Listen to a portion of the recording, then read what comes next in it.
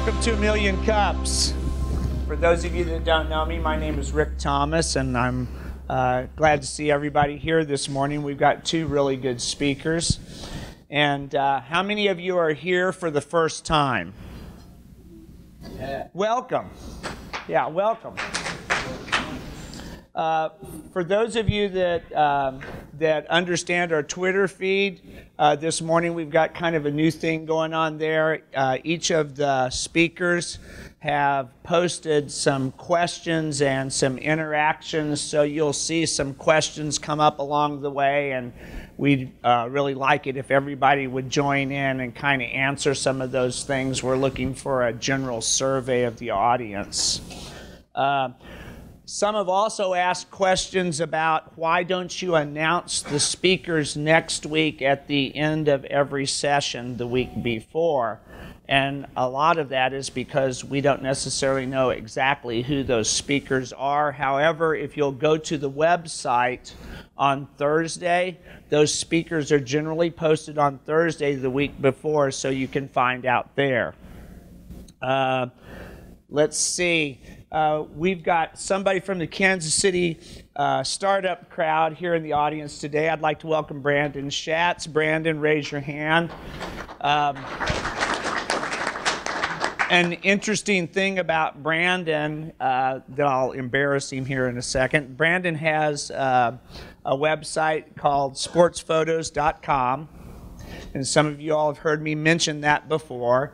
And Brandon had a huge responsibility or a huge part of making 1 Million Cups happen here in Springfield. And even though he is in Kansas City right now, he is a Springfield resident and grew up here. So with that being said, we're glad to have you, Brandon.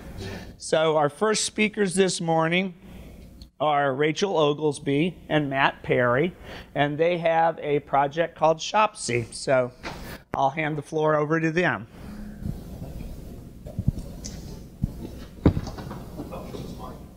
Oh, sorry. I'll hand the mic over to them too. How's everybody doing this morning? Good? My name is Matt Douglas. I'm the founder of ShopSee. This is my co-founder, Rachel Oglesby. We are an early stage startup in mobile application space. We're currently working on developing mock-ups and hope to be in development here in the near future.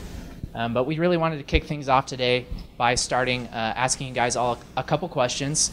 If you just raise your hand and leave it in the air in response to each question, we'd really appreciate it. So the first question I want to ask is, how many of you have ever seen someone using a product that caught your eye? It could be anything like a jacket, a pair of shoes, even like headphones or a cell phone case. Right, pretty much everyone in the room. How many of you actually went up to that person and asked them about the product, how much it cost, and where they got it from?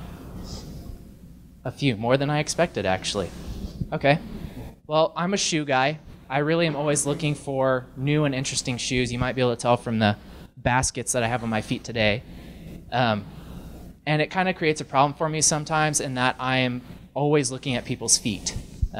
When you walk in a room, I don't look at your face, I look at your feet first, and that kind of creeps people out sometimes, I think, but that's really the problem that kind of bore the idea of what ShopSee is.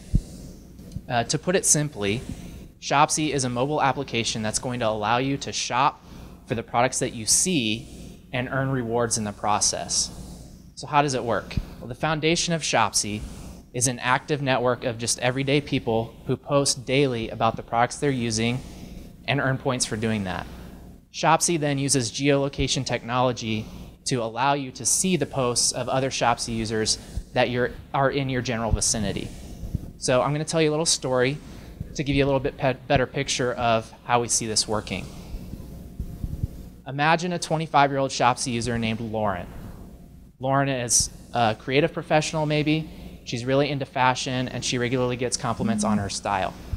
So Lauren, when she opens the ShopSee application, she's going to see her virtual closet. Now, virtual closet is exactly what it sounds like. It's a virtual version of your real closet. So in Lauren's virtual closet are the items that she actually owns, that she has uploaded to the ShopSee application, and they're broken into categories like shirts, jeans, boots, etc. Now, every day, Lauren is able to make a daily post by simply scrolling through her virtual closet and tapping on the product images of the products that she'll have with her for the day. And then as soon as she's selected all of those, she's able to push a button that'll broadcast that post. You can see on the screen there. And once this post goes live, it gets broadcast to other ShopSee users that she comes across throughout her day. This is maybe like a 20 to 25 yard radius, basically within eyesight, so that when you're in a room with a group of people, you can shop from the posts of the people in that room. Once she's made that post, imagine she's in a coffee shop. She's getting a latte on her way to work in the morning. As she's standing in line at the coffee shop, another user, we'll call her Jessica, is admiring the purse that Lauren has. So Jessica is able to open the shopping function on the application, and she's able to view all of the products posted that day by other users that are in that coffee shop. And she can view these products in two ways. So she can either look by category. So if she's looking for a purse, she can sort down to look just at purses. Or she can view the posts of every user that's in the shop with her that day. So this allows Jessica to quickly find the bag that Lauren has that she's admiring. And once she finds it, she can read product reviews, view a product description. She can even save it to a wish list or buy it right then from the app. So let's imagine that's exactly what Jessica does. She just bought the purse that she's sitting there looking at on Lauren's arm directly from the application without having to Google search, without having to go up and talk to Lauren. So once Jessica makes this purchase, she's going to see Lauren is going to receive a push notification to her phone that will tell her, congratulations, Jessica just bought your purse, here's 1,000 points. Now this is a big deal because the points are really the incentive to make the application work. So it really is the first full experience that Lauren has with ShopSee. As she continues using the application, she'll earn points for everything from uploading a new item to her closet, making a daily post, and then obviously influencing other people to buy or save a product from her closet. So now the points, while they're good for your social status on the application, so essentially the more points you have, the higher your status. So you could become like the top trendsetter in Springfield, Missouri if you have the most points. But on top of that, it's also good as cash value for purchases made through ShopSee. So essentially what that does is it allows Lauren to shop more often for the products that she sees based on how often she's using the ShopSee application. So we like to sum it up in this way. ShopSee is really about three things. It's about sharing the products you love, shopping the products you see, and earning rewards for doing it all. So how do we grow ShopSee? Well, we really expect to see a viral engine of growth for ShopSee, basically meaning we expect users will generate more users. One of the ways that we plan to encourage this is by syncing ShopSee daily posts to external social networks. So when you make your post on ShopSee, you can sync that post to your Facebook, Twitter, Instagram, even blogging platforms like Tumblr. And what that does for the user is it really broadens their influence and allows them to earn more points by reaching more people.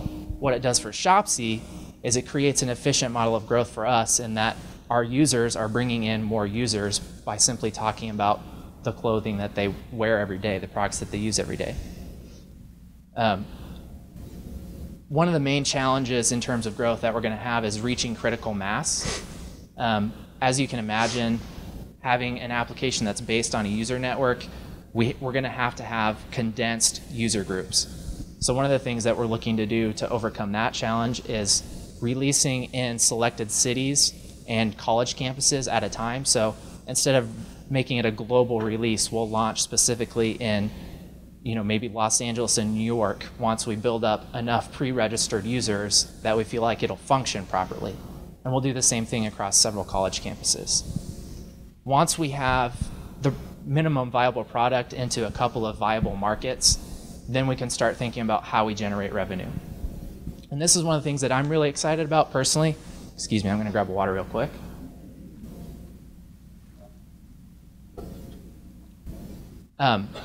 ShopSee will be free for users to download and use every day, but we're going to explore a couple different avenues for generating the revenue. So the first and obvious thing that we're looking at is advertising. We're looking at integrating some native advertising products like promoted posts and suggested products. And our advertising products will be highly targetable, so a marketer could target down to a user's brand preference, their location, even their shopping habits. So what we're hoping that will do is create advertising that's highly relevant to the user and maximizes conversions for the marketer. The second, and in my opinion, the more exciting way that we plan to generate revenue is by data sales. So you can imagine with a large group of people as this grows, if it gets into the millions of users and people are posting every day about the products they use, that becomes an extremely deep data resource in terms of what people buy and use every day. So what we want to do is we want to sell that to manufacturers, wholesalers, retailers, and others on an annual subscription basis and allow them to use that data to refine everything from product development to merchandising decisions, even promotions. So what we're going to sell them is not market research, it's really real-time, hard data that can be used for extremely accurate trend forecasting and market predictions. So we're really excited about the possibilities that ShopSee has going down the road. We really see this as a platform that could transform the way that we all shop for the products that we buy. And also, we really see it contributing a lot to other small businesses and helping them refine their processes. If you guys would all give us some feedback by getting on the Twitter feed and responding to the question that one MC posted for us on there, we'd really appreciate that feedback. And I think we're ready to start the question and answer phase.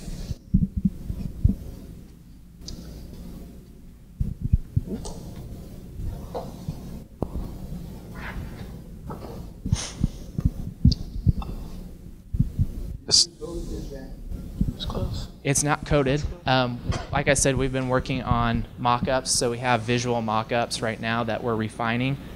We are currently looking for a developer to join our team as a co-founder.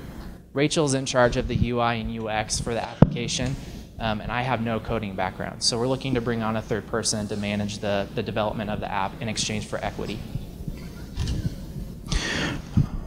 On the technology side, the connection's going to happen. Are you going to use low-yield Bluetooth or location-based stuff, and how are you going to cope with the battery loss? Yeah, so we are planning to use Bluetooth LE, so on the iPhone, which we'll release initially on iOS. That'll be iBeacon, same thing. And we chose that mainly because it is the most efficient in terms of battery life. Initially, when I had the idea, I was thinking of using GPS. Two problems with that. A, it's too broad of a range, so you don't want to be seeing results for people that are within 2 miles of you. You want to be seeing results for people that are within eyesight. So what Bluetooth Low Energy, the new version of Bluetooth, will do is it'll allow you to connect quickly with people in that 20 to 25 yard radius.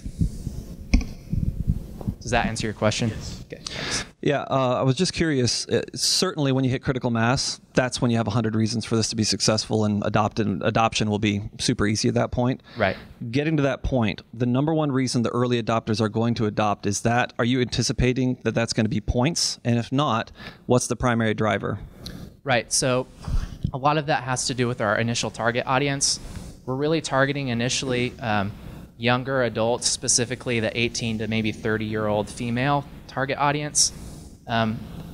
We kind of see this being something that'll fit into the natural use of someone like that. My wife is a good example of the target audience for this. She's constantly on Instagram posting pictures of her outfits and things like that, right? So this is just giving her a more efficient way of doing that. We are initially with the point system. I think that's going to be a big draw. We hope to be able to do the cash value for those points pretty early on, but at the very minimum, as a launch, having that social status and really pushing the social status side of it, I think will bring in the early adopters for that. Growing, that's where we see the cash value for the points becoming a huge deal in terms of kind of bridging that gap from the early adopters who are just using it mainly because it's fun and they like to share what they're wearing, to getting people like me who, despite coming up with the application, I probably wouldn't use it until there was a cash value for it, right? And that's how we really plan on growing to the next level with it. So I hope that answers your question. Yeah. Given that most of the products you're looking at selling here are extraordinarily high margin, have you looked at any way of getting actual commission to the company out of the purchases? Yeah, so we've thought about that. One of the things that I've thought about in terms of that is the way that we're going to be pulling in results is we're looking at either crawling sites ourselves and pulling the data for the actual products from other e-commerce sites. So we're not selling anything, obviously. With that, we don't want to get on the bad side of any of e-commerce sites because we don't want them to try and find a way for us not to be in their process, right? We want to help them. So initially, we probably won't do anything like that. Once we build market share and we have control over the market, we can reevaluate that. And one of the ways that I was looking at doing that or thinking of doing that is exploring the possibility of essentially becoming a payment processor. So just like Amazon charges retailers who sell through their site, we could do something like that, or even just doing almost like a PayPal. So when someone buys from our application, we take care of the payment processing so that the retailer isn't having to pay their payment processor that 2.5% or whatever it is, and that goes to us. So that is an avenue that we plan to explore as we get further down the road. I missed the very beginning, so I'm sorry if you answered this, but what does your competitive landscape look like? I feel like I've seen something like this before, and if I have, what's your point of differentiation? Right, so there are a lot of fashion apps out there, for sure. Our closest competition, there's two. There's an app called Pose, which is basically an Instagram for your clothing. So you take a picture of your outfit and you tag the items and you share that. Now, it's not location-based, and that really is the differentiating factor for us from every other application that's out there. No one is doing an application that allows you to shop products that are in your vicinity. So if you see someone within a room, there's nothing out there right now that lets you shop that person's outfit. So that's one of our main competitors. The other is The Hunt, kind of a similar, you post the products that you own and a picture and people can tag that and then you can shop from the picture. But that's more, you're just finding people that you like on the site in general as opposed to people that you actually come in contact with. So.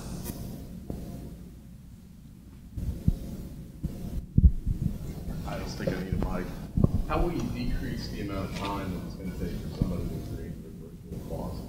Right, that's one of the huge challenges we have, is making sure that this doesn't take a lot of time. We're really going to shoot for a target goal of under 60 seconds for either adding a product to your closet and also for the entire time it takes to make a daily post. We want that to land under 60 seconds.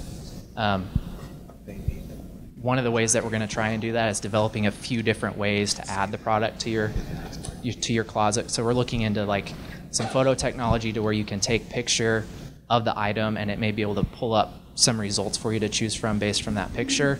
Another thing that we're looking at is essentially a descriptive search function. So you would enter a brand, color, and then it would search the web and pull up relevant results with an image next to it so you could click visually the one that looks like your product so that we get the right product on there. But that's certainly one of our huge challenges. And again, having a developer on board with us will help us to answer a lot of those questions that I honestly don't have the perfect answer to yet. Yeah. Sorry, another question. On the technology side, one of the big things right now that's a really huge driver of sales and consumers is social media. So typically they say right now 70% of whatever's pinned on someone's Pinterest, they will end up buying. It's a huge, the social response of what people think and or is really applying to how people purchase and their consumer habits. How are you going to address that and add that social aspect and the communication side to what you're doing? Yeah, exactly. So I kind of alluded to it in the presentation. One of the main things that we're looking to do is sync the ShopSee post to external social media. So when you make your post every day, that's getting broadcast to your Facebook page as essentially like a grid of the products that you have, and that'll be branded with our brand on it, and it'll be shoppable. I think. So the follow-up question. Yeah. Then, what about inside communication? So as you're connecting with people, is there going to be that connection? Oh, yeah. So one of the things that we'll integrate is the ability to, kind of like Instagram, you can like people's posts. So if you see a girl's outfit and you like it a lot, you could, heart it, whatever, like it, and she'll see that. So you can build up. That'll be another thing that'll also play into the point system as we develop that, because that's essentially influencing people in a small way. But that's definitely something we're looking at. One of the concerns that we had a little bit in terms of that social interaction was how much do we open it up, because we don't want this to be used for creeping. So we don't want, weird guys using it to hit on girls in a bar or whatever, right? So we're trying to figure out how we can integrate things like comments in a controlled way so that it doesn't get abused. But we definitely want to have that social interaction within the application. Just one clarification, does it automatically sync to their Facebook and Instagram, or do they have to say, I want it to sync? So they'll opt in, but they won't have to do it every time. So in their user settings, they can opt in to have it sync to whatever media they want. So if they have a blog, they could even sync it to post directly to their blog, which is also another big thing, I think, for pulling in our initial target audience. We're going to target fashion bloggers. A lot of fashion bloggers post every day about their outfit, but they're having to go and pull product images of every product that they're wearing for the day and then do a write-up on what it is and how much it costs and everything. So that'll be something, I think, to get early adopters on board, is to say, all you have to do is use this application and we'll take care of that for you. So yes, opt in. You mentioned that when you launched that you mentioned New York and Los Angeles. Yeah. And my immediate response to that was, my goodness, these are extremely large metropolitan areas, and distance is going to certainly encumber a release like what you're talking about. I'm curious if you've considered maybe smaller design-oriented schools that you could release in a smaller area, or if you've considered smaller market releases so that you could get more in a concentrated area when you first come out. And I'd like to know your thoughts a little bit more about that. Yeah, so one of the things that we're also talking about doing for our initial marketing push is to partner with maybe 10 to 15 of the top fashion programs in the country at universities, and getting in with their student body who's already interested in fashion, get the application in their hands, because as you said, that's a condensed setting. So if we're on a college campus, we can get by with a few hundred users as opposed to a few thousand users, and it'll be functional. So that's one of the main things that we're looking at doing for getting it out, A, so we can test it and start getting feedback to refine the product, and then B, to start really growing our base from those college campuses. That's a huge thing for us. And then also with that, we're going to try and target some smaller cities too. So Springfield, being a local company, I think we'll be able to get enough traction to pull in a reasonable number of people to make it function well here in Springfield. Hopefully, if anyone in here who's interested gets on board, they'll accelerate that for us pretty quickly. But Stand up. A technical question for you that I don't know if you can answer yet or not. okay. Would be, is your back end going to be developed in SQL? And go ahead. I'm not sure, to be honest. I know we're looking for someone who can program in Objective-C and possibly C#, but as far as the base of what we build it off of, I don't have the knowledge SQL to would be answer for that. your database. Yeah. You're going to have a database connected Right. to it. Yeah. The secondary question is, how are you going to handle the security issues that will arise? Right. That's a big deal. And again, unfortunately, without a technical background, I don't have a lot of knowledge in that. That is one of the key things that we're looking for in the person who comes on board, is knowledge on how to manage the security side of things. I think one thing we can do is minimize the amount of information that people have to put on the application, so that if there were to be a security leak, as little amount of important data is going to be lost as possible. So, and we don't need a whole lot to make the app function in terms of people's personal information. So, I had a question about the points. If they have an immediate cash value to them, is that a liability that you guys are going to kind of bear, or are you guys going to allow them to exchange those points for some sort of cash value through ShopSee? Or are you going to partner with somebody else? And how do you keep, I guess, people from starting to use the app and you guys have an immediate cash shortage because you've got to right, yeah, offer those points to them? That's a huge thing. And part of that comes back to what I was mentioning earlier, is initially we'll probably release the point system as solely a social status system. until we can be generating revenue to feed back into that cash system. The idea is to have those be refundable through the application. So when you make a purchase through ShopSee, it has the value. It wouldn't be good outside of the application. But because we plan to pull in shopping results from all over the web, so say you're looking at a jacket that you really like, you're going to be able to see that jacket from every online retailer who's selling it and sort that by price or whatever, and then you'll buy that product from the application so that the point system stays native to ShopSee, so that you don't have to worry about redeeming your points outside of the application. Well, guys, that's all the time for question and answer that we have. We always wrap up with the same question. How can we, as a community, help you? So we're really looking for 3 things right now.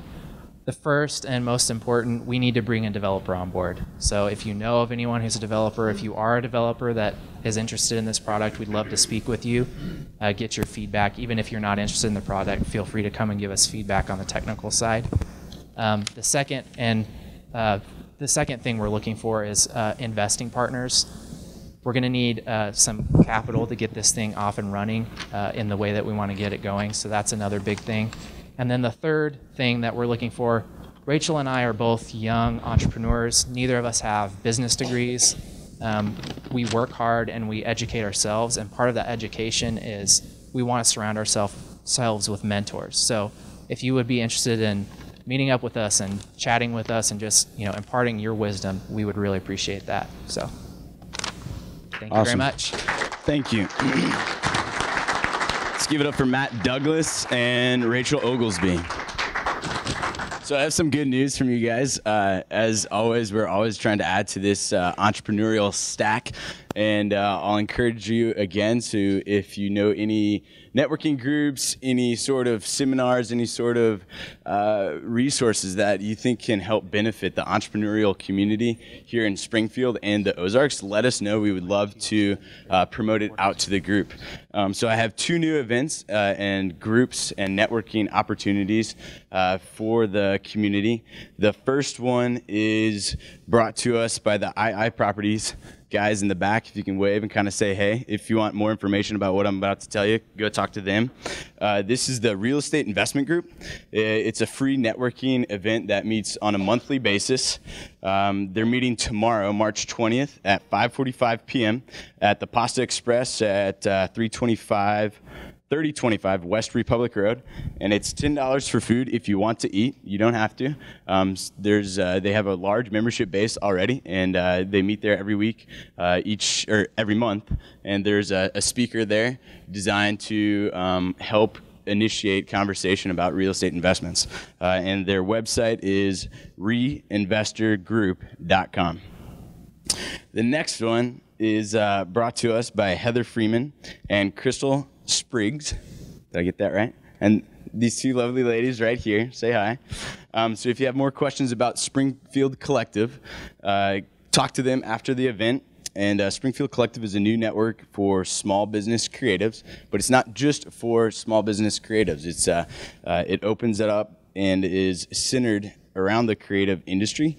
But if you're in business and you want to get more engaged into the creative aspect, come check it out. They're facilitating connections, informative sharing, and collaboration. They're meeting tomorrow at 9 a.m. at the Coffee Ethic. They'll be doing weekly meetups and quarterly workshops. And check them out on Facebook. They have a Facebook page, and they have more information about their group here at the event. So I get to introduce our next speaker, and this guy has really cool story about bringing an idea, what it's just a concept, all the way to an international product. And he's going to tell us all about it with T1 race belts, Brian Mansker. Hey guys, thank you so much. I'm going to roll this out real quick. And if I could get a couple of folks, I'm going to hand you guys some samples of some of the new products that we have that are getting ready to hit the market.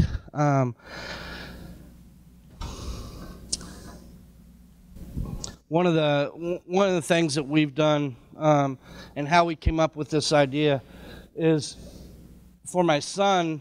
He's one of the top runners and triathletes in the country for his age, and he was racing, and we were at one of the Iron Kids national races in Oklahoma City, and he came out of the swim to the bike and was fumbling around with his race belt.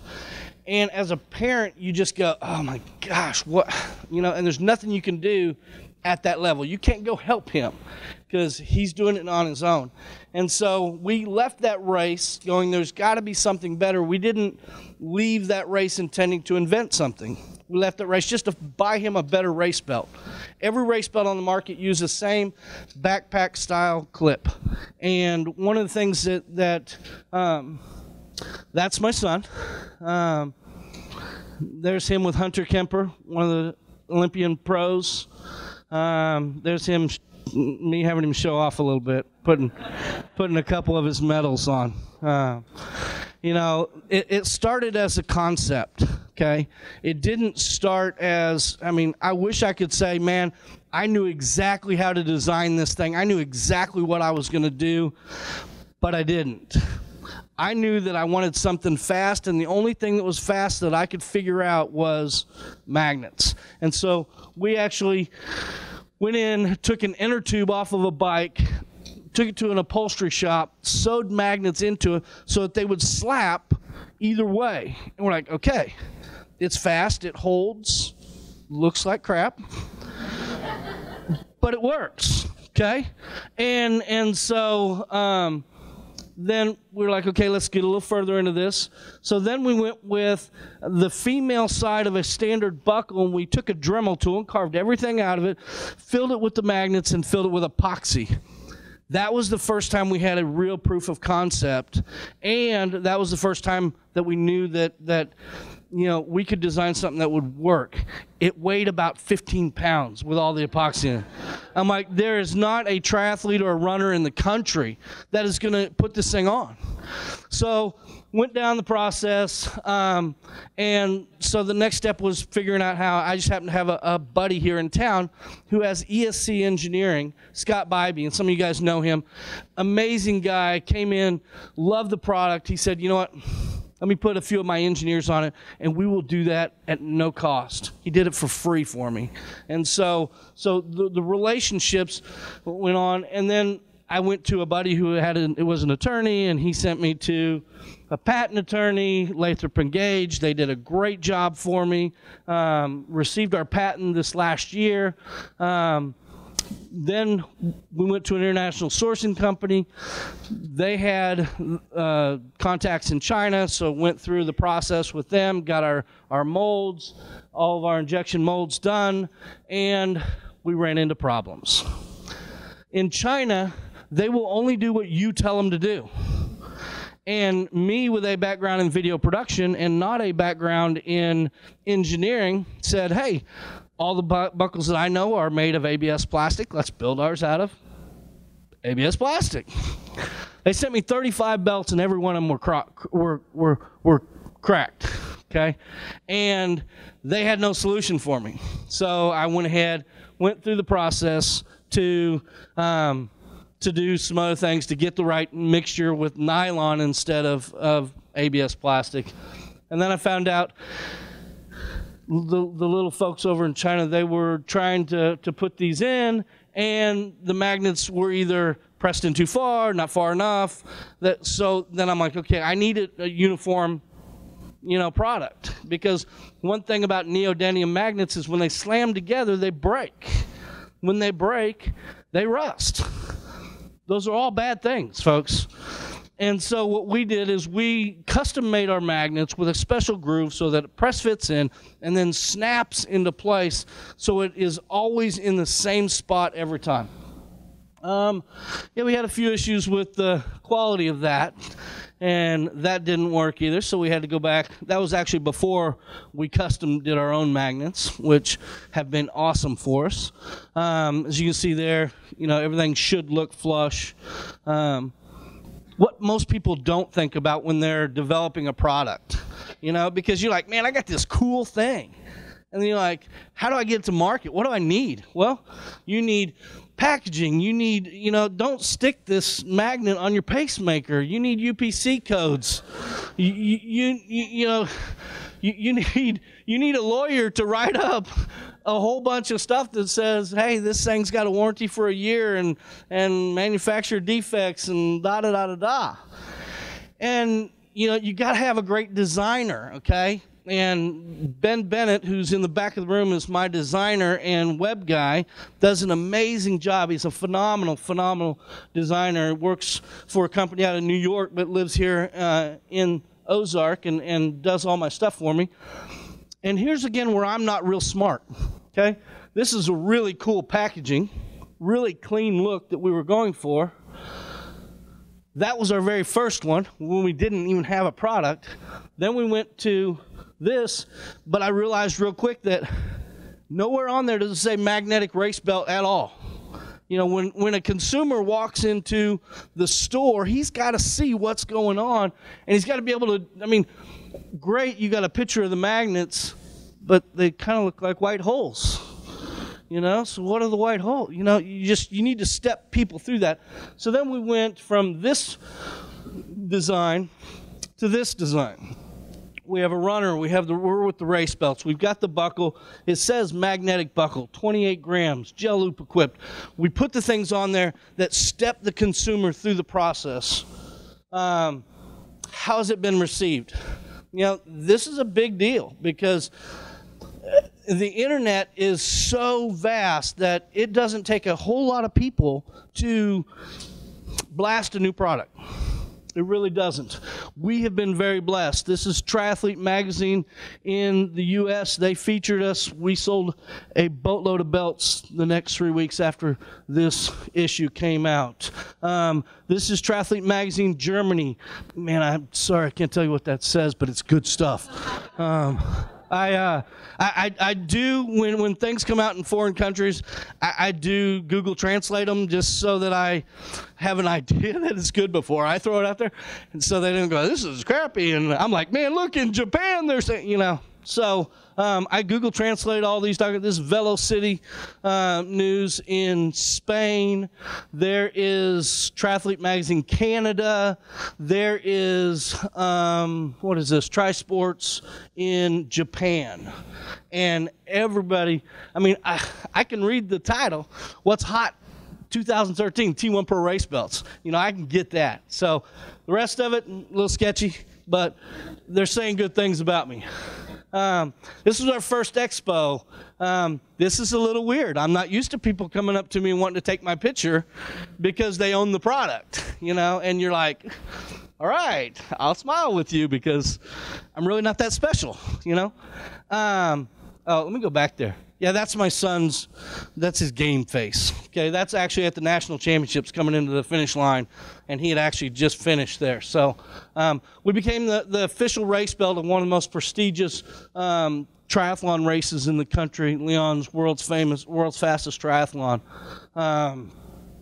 This is one of our pros. As you can see, we put his name on it, okay? We work with 5 Olympians. We work with about 3 world champions. We work with 25 of the top pros in the world, and we give them belts. Through this process, what we've done is we put their name and stuff on it. We give them a belt for every single race that they do. This is Simon Whitfield. He carried the Olympic flag for his country in Canada in the Olympics. Pretty impressive. Meredith Kessler took 7th in the World Championships at Kona, Hawaii this year. There's Meredith and my son hanging out. This is the coolest thing ever. A buddy of mine who owns Kuat Bike Racks, Luke, some of you guys know him, and he sent me this picture. That race belt is on the ground on CBS Sports, and you can see right here that the number's upside down. That's 001. That's Javier Gomez winning the Beijing International Triathlon with a T1 Pro race belt, the #1 pro in the world. Some local folks putting my stuff on them. Super cool. There's a kids triathlon team that we support that has full kits with T1 Pro. What's next? When we started, we didn't have a lot that differentiated us. Race belts ride up or slip down on people a lot. The race belts that you've seen go around have a new polymer gripper system that keeps a race belt in place on women, because women typically have wider hips and narrow waists, so their race belts ride up, and guys are built a little straighter, the race belts slip down. More pictures. we went through the process with a international sourcing company here. Went great, sold the first 4,000 belts, and placed a second order, and they tried to double my minimum and raise my price 4 months later. And that was our first clue that we had some issues to deal with. We now have our own factory that we deal with directly, and we take care of everything communication-wise directly with the factory in Ningbo, China. So any questions? I want to start taking questions, anything. I appreciate you going through my 46 slides. Is your son legally involved in the business? He is not. He is not. You know, we have to be really, really careful with him because of his amateur status. He's been as high as number 3 in the nation in triathlon, been as high as number 2 in the nation in track and field, in indoor track and field. So we shelter him from a lot of things because we don't want anything to, we're hoping that he's going to pay for his own college. How many staff do you have currently? Is it just yourself, or? What do you think? 1. I mean, I do have partners that help me in website design and design and things like that. But as far as a still unpaid staff, I work full time with Office Concepts, and so as a startup, you know, it's not one of those things where you know, I can take a full salary out right now, but we're getting there quickly. This is a phenomenal story, and it sounds like you've made a lot of the right steps. What do you want from this group? You know, I think 2 things in that question. I think, you know, if the right person was there and said, hey, I want to partner with you with capital, that's something that we would sit down and have the conversation. I think more than anything with this group, I want to be involved in the group, and I want to give back, because I think there are other inventors and entrepreneurs out there that maybe haven't been through some of the steps that I've been through, and that I can partner with them and help them in some of their processes, help them avoid some of the mistakes I've made. Brian, one of the things that comes to my mind is the limited market that you're existing in. I realize that there's 1 million people that do running events on an annual basis. And so my thoughts would be to ask you to tell us a little bit more about the possibilities for the buckle and not necessarily the race belt itself. Sure. You had mentioned the idea of it being a fastener to save lives for fishermen who are wearing waders, a quick release for the back of your neck to hold a fly net, and so on. So I'd urge the group to put your thinking hats on here and start thinking about all the different aspects that this buckle could be used for as a brand extension into another market. Yeah, on that a little bit. I didn't patent the belt. I patented the buckle because I knew that there are 1,000 good uses for, and maybe tens of thousands of good uses for, a strong magnetic buckle. And Brian, you know, here at the E-Factory and everybody that I've talked to knows that I'll make some good money in race belts. But the big money is going to be in the buckle and how it's presented to other companies. Just a quick story on that. When I was just had a sample, I didn't even have a product on the market yet. You know, I've never been afraid to go in and talk to somebody, and I had a buddy at Bass Pro. He got me in the door at the corporate headquarters, sat down. I thought I was going to sell him a race belt because they do the marathon, they do the 5K, things like that. I get about 10 minutes into this presentation for this race belt that Bass Pro really needs to carry. And the guy's like, hold on a second. And he walks out the room. And I'm thinking, I must have messed up, you know? And about 5 minutes later, he walks back in with 8 guys. And he's like, this is Joe from Waders, and we think that we could make a wader buckle because if I fall down and I start filling up with waders, this is a quick release instead of what we use now. this is Scott from Tents, and there are fasteners, and there are this, and there are that, and this is so-and-so from fishing, and then the hunting guys, and man, we could put this around a tree with multiple of these, and we could get quick, things for rattling horns. We could, So I quickly understood that in the long term, the process is going to be much bigger for the buckle itself, but it is going to take more capital, and it's going to take a team of people that have the right expertise to get in to those companies, whether it's North Face, Bass Pro, Cabela's, whether it's, little old ladies that just don't have the dexterity in their hands to be able to work a buckle. They can flex this and still be able to use it. So to answer your question, yes, there are tons of, and we are looking for that right opportunity. Well, and I thought about this last night as I was looking at your site, and the first thing that came to my mind was every single industrial worker or service person that walks onto a job site with a belt and like a hammer and a loop or tools or anything like that they're constantly reaching for. The unique thing about this is that you don't even have to look down. You just have to get the object close to the magnet and it reattaches. So the idea that this belt buckle could become a third hand is really significant because you don't have to focus and take time off. You could actually, it would increase the efficiency of anybody's workload. Absolutely. And if you're climbing, the last thing you want to do is be doing this. You want to concentrate where your hands are going, things like that. So there are a lot of safety. I think there are also a lot of military applications to this. I think that a lot of the folks that are out there that have been in the military are kind of shaking their head. Like, yeah, I can see that. How strong are they? These will hold 8 to 10 pounds of pressure. And when you're done racing, you can hold your kids' stuff to the fridge.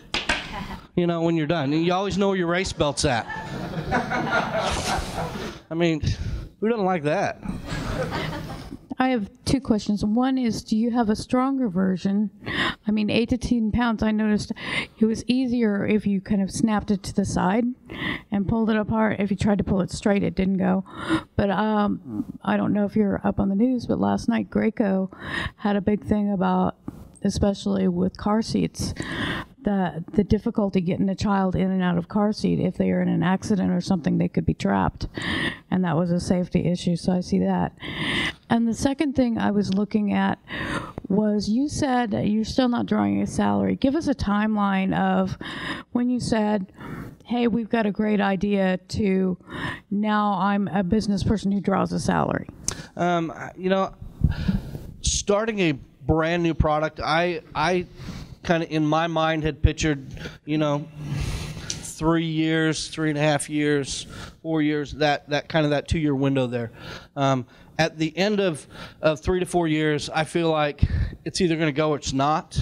I'm going to have some really solid foundation for what we're doing. Fortunately, like I said, people have been very, very kind to us. If you do a search for T1 Pro reviews, they're all glowing. I expected Fuel Belt and some of those guys to come in and trash me, but they haven't. Everybody's been very kind. Okay. How much do you charge for each belt, and how many have you sold this year or last year, your totals for last year? We have sold several thousand belts a year since we started. And the magnetic ones are $28.95 is MSRP. We have MAP pricing at $27.50. Wholesale pricing is $14.50. Distributor pricing is $10.75. Kind of lays out our whole spectrum. So to quote Kevin O'Leary from Shark Tank, have you looked at licensing? I have looked at licensing. I went there with the guys at Bass Pro. I said, man, maybe we could license this. They wanted me to be a buckle manufacturer for them, and as opposed to licensing. I don't care as long as they're flying out the door, to be honest with you.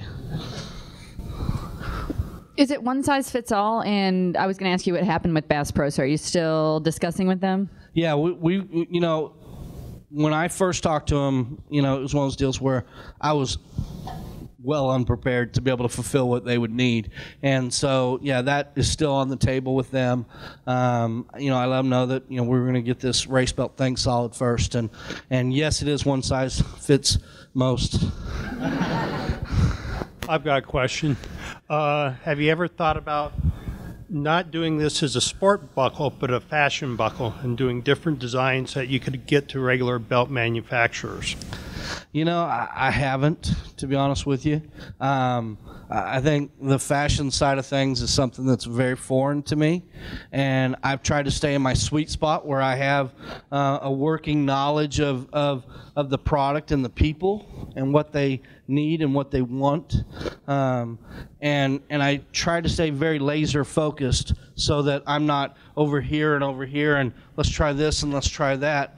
I know what's going to work, and I'm moving forward to that as opposed to going real wide at first. How long was the application process, and what did it cost? You know, it was several $1,000s. I always give people a hard time because when lawyers work on anything, it's expensive. It's not cheap in any stretch of the imagination. And I gave him a hard time. I gave my patent attorney a hard time one day because I got this itemized bill, and it had like $36 or something for creating the bill. And I'm like, are you kidding me? You're charging me for the time that it took to create the bill to send me the bill? Come on here, come on. So, but it took about 2 years to get through the complete process, because we did a provisional patent to kind of get things lined out, and then we went into the full patent search, and we did all that, and so it took about 2 years to get completely through and receive my pretty little papers from the U.S. Patent Office.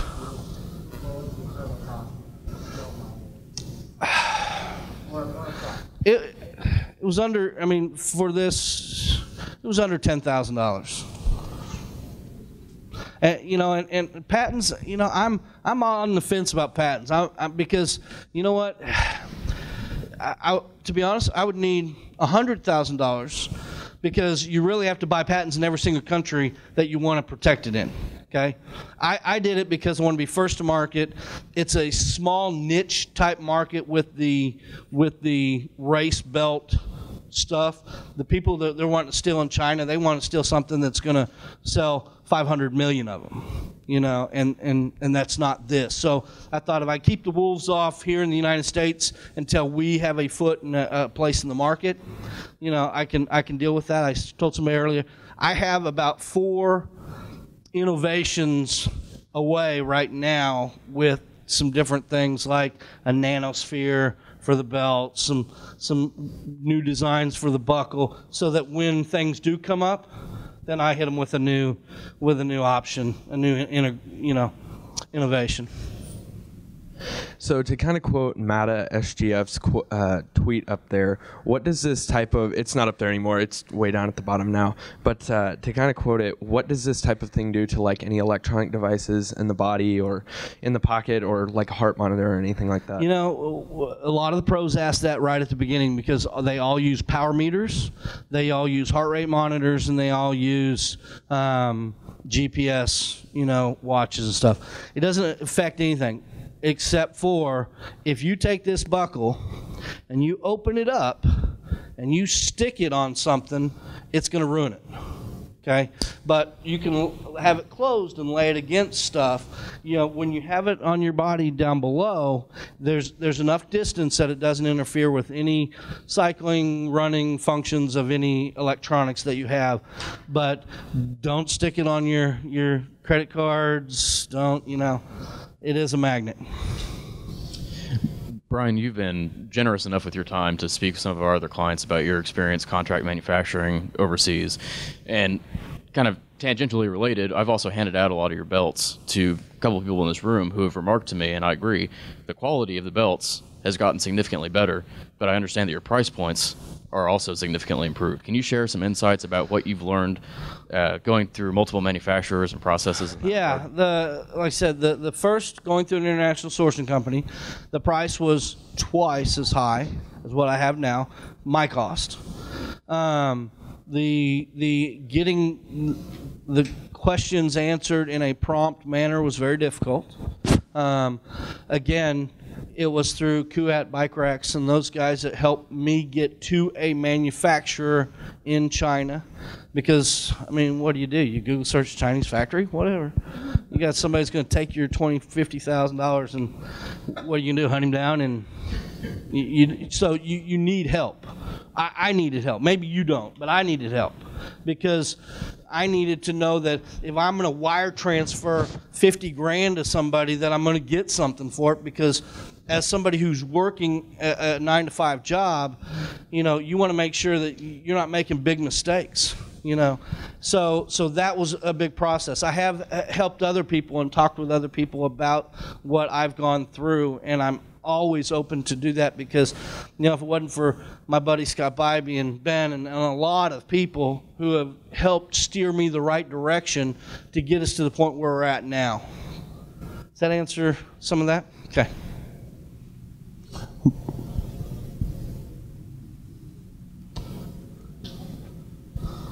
I just want to commend you. Anybody that's going to, I can use the microphone real quick.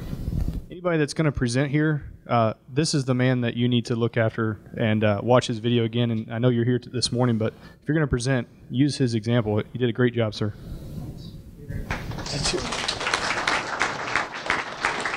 Great job. Well, Brian, that was a great presentation. As always, we close with the question, how can we as a community help you? As a community, there are a lot of companies like myself that are out there that need that help, that have a great product, that there are a few steps that as an individual it's very difficult to take, and to be honest, funding is one of those difficulties. And so I would encourage, companies and angel groups and all the folks that have this kind of resources to help startups. I think that's one of the most powerful things that a community can do is help new companies with resources, because honestly, like in mine, I mean, that's one of the challenges that I have. And once you get over the hump where your volume is enough, then life becomes easy. And I would say that if there's any startup ever that is in a community that has that, when they become successful, they need to be a part of the process and give part of their proceeds to be able to help other companies that have been through what we're going through now. Thanks, Brian. Thank you.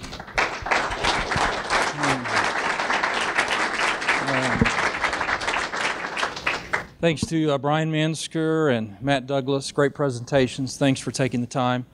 Again, if anyone knows anybody that should be up here, please direct them to our website. We'd love to talk to them. If they want to talk to one of us, Devin Dillon, Rick Thomas, myself, we'd love to talk to them as well. So thank you for coming. Come back next week. Thank you for your support.